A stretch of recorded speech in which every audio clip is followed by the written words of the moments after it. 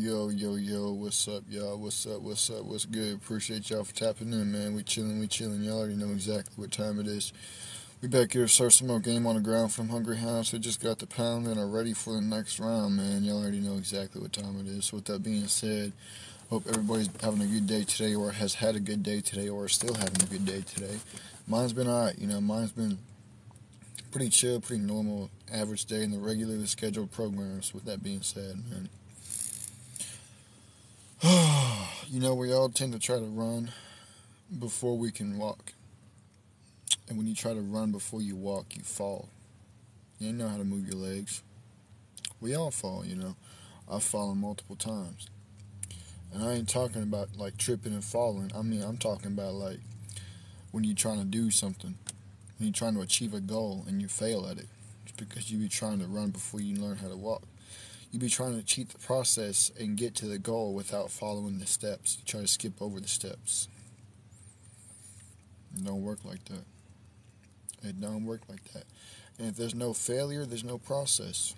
No process means no growth. No growth means you don't get nowhere. You need all of those. You need to fail so you can learn how to do it.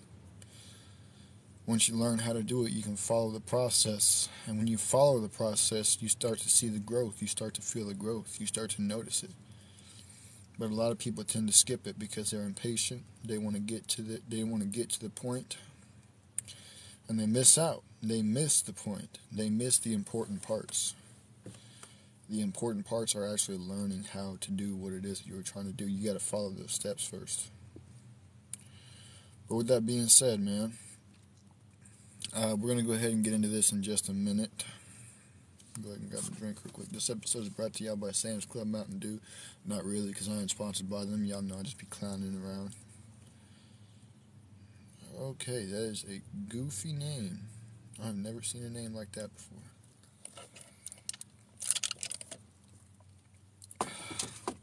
I ain't never heard of no name like that. But, yeah. With that being said, we're about to jump right into this. Whoa.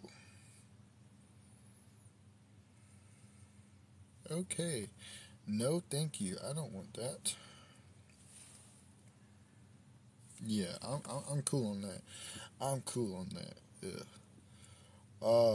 But anyways, so we're gonna talk about this Megan Thee Stallion and Tory Lanez court case, man, that just happened.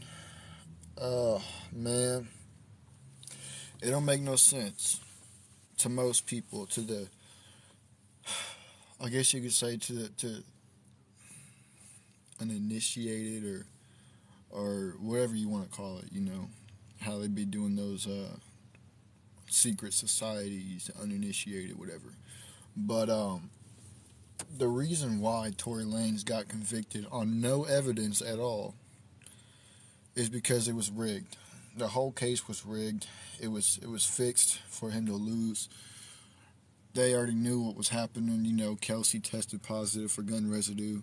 Tory Lanez didn't.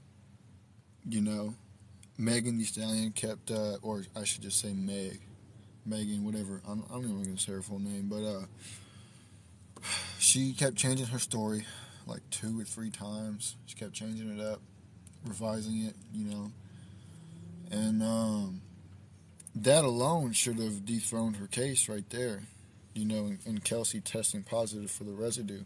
All that stuff, that should have dethroned the case right there, but it didn't. And the reason why, and a lot of people are saying it don't make sense. When you look from behind the curtains, there's a lot more that goes on behind the curtains than you see. There's a lot more that goes on behind the curtains. And that's what we're finna do, since you want to come over here and talk about something that we ain't even talking about. But the reason why is because the jury was rigged. The jury was bought. They paid the jury to convict Tory Lanez. And the reason for that is because he figured out how to... He basically broke the system. He broke the industry. He figured out how to, do what he wanted to do without having to be under a label or this, that, and the third. He figured out basically how to break free from the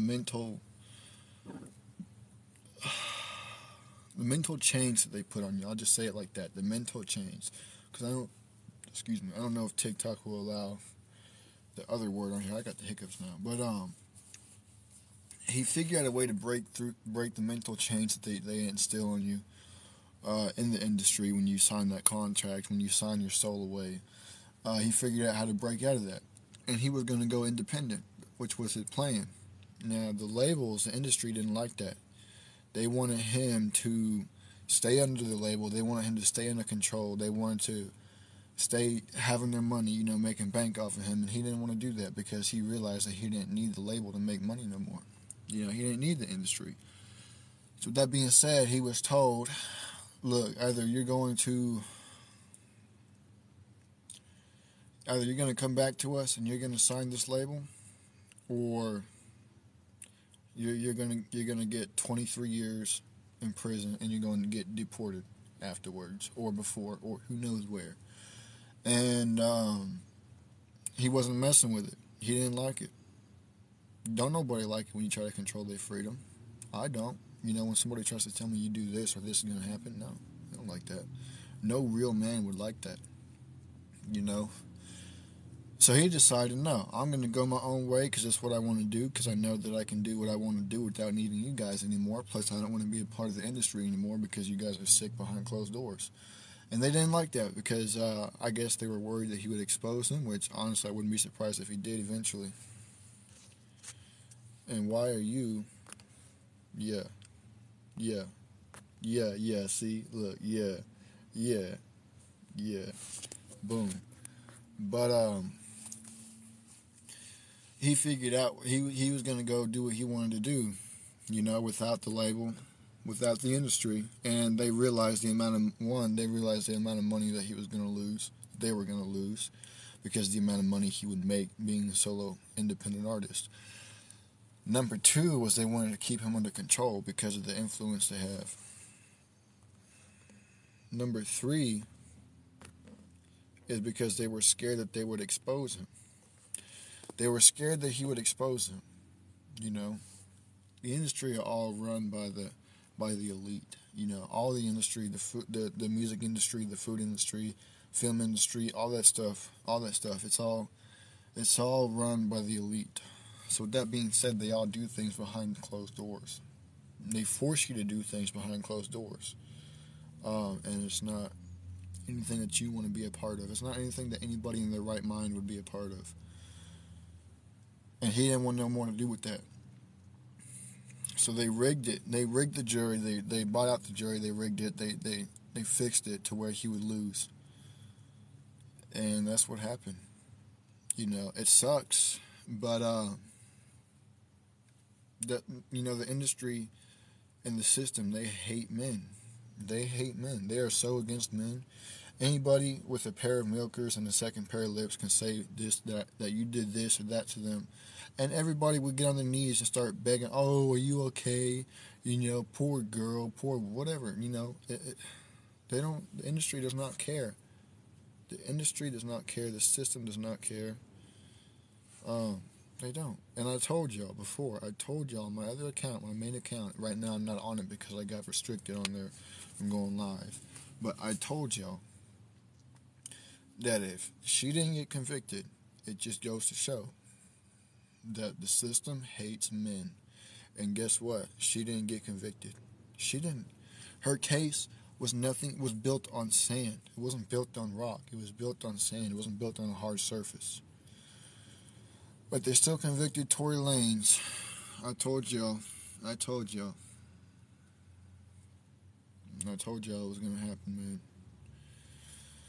It's a shame, but when you've paid attention to the signs, when you've paid attention to what goes on behind closed doors, you start to see a pattern.